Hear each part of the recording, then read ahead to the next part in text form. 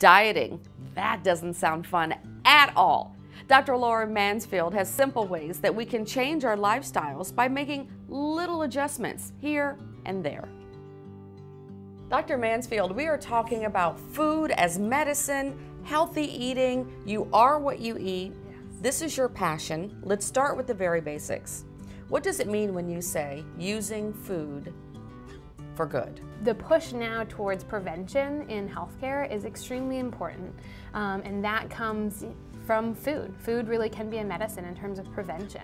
So often I have patients come in and say, what should I be eating? And there's so much confusion out there today with fad diets, with diseases that they may have. So when we're talking about healthy foods, good foods, and things of that nature, what would a plate look like? I draw a circle and I say, this is your plate. I do recommend cutting it into 3, so saying a healthy fat, a complex carbohydrate, and a protein about the size of your palm. We can go into more depth from there, but that's just the starting point that I give my patients. And if you can do that and accomplish that at almost every meal, then you're giving yourself a fabulous step forward in terms of your health.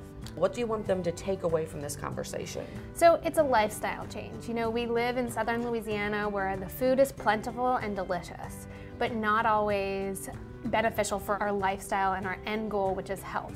And so what I would say is just take one step forward in terms of adding more plants, more vegetables to your diet every day. If that means you're cutting back a little bit on the meat or the fried foods or the sweets, and you're adding in a couple more vegetables at every meal, I would do that. It really can be easy. It's just a matter of changing up habits and routines, and we just take small steps first.